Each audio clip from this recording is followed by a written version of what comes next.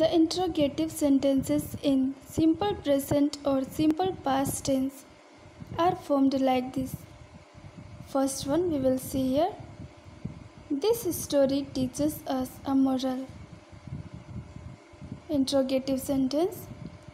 Does this story teach us a moral?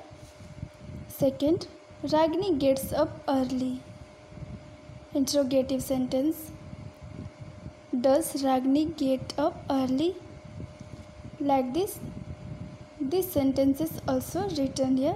You read by yourself.